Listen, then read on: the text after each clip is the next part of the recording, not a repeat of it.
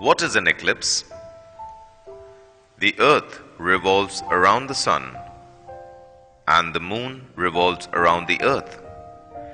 During revolution, sometimes the Sun, the Earth, and the Moon come in a straight line. The light from the Sun is obstructed by the Earth or the Moon coming in between. Thus, shadow is formed and falls on the Moon or the Earth respectively. Such phenomenon is called eclipse. There are two kinds of eclipse: lunar eclipse and solar eclipse. First, we will learn the concept of solar eclipse. The Earth moves in an elliptical path around the Sun. The Moon revolves around the Earth in a nearly circular path. Its orbit is inclined at an angle of 5 degrees to the Earth's orbital plane around the Sun. During revolution, when the Moon comes between the Earth and the Sun, the source of light from the Sun is partially or completely blocked. When the Moon comes between the Sun and the Earth in such a way that they are in a straight line, the shadow of the Moon falls on the Earth. When the Moon is closest to the Earth, its apparent size roughly matches the Sun's apparent size. The Moon covers the entire disk of the Sun.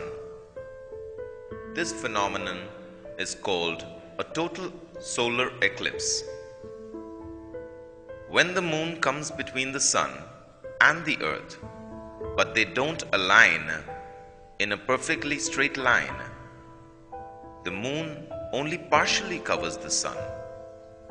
This is known as partial solar eclipse. The solar eclipse is a rare phenomenon.